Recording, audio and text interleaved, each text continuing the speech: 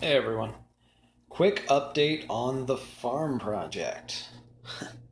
So, I've added two new specimens.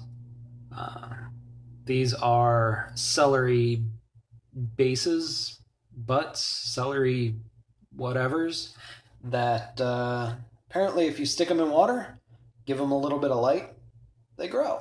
So, they're not the most ideal crop to add to my assortment here just because the soil and weather requirements for celery are so much different. Like, they don't require the acidic soil that everything else does, they require lower temperatures, and honestly, these may be a small scale indoor crop, but that is the least interesting thing that I want to show you.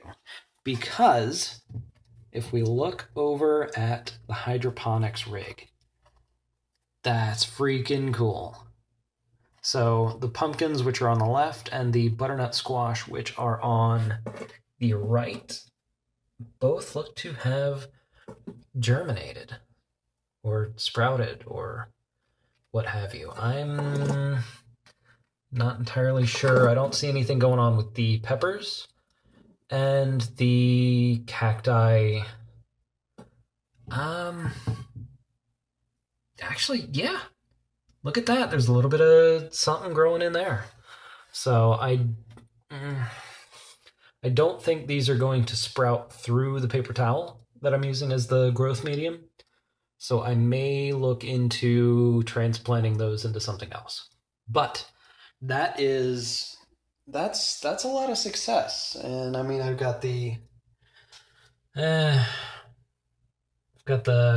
avocado pits that are, yeah, not really doing anything. But like I said, I didn't have much stock in those to begin with. But between this and that and the pineapples, I'm I'm doing pretty good.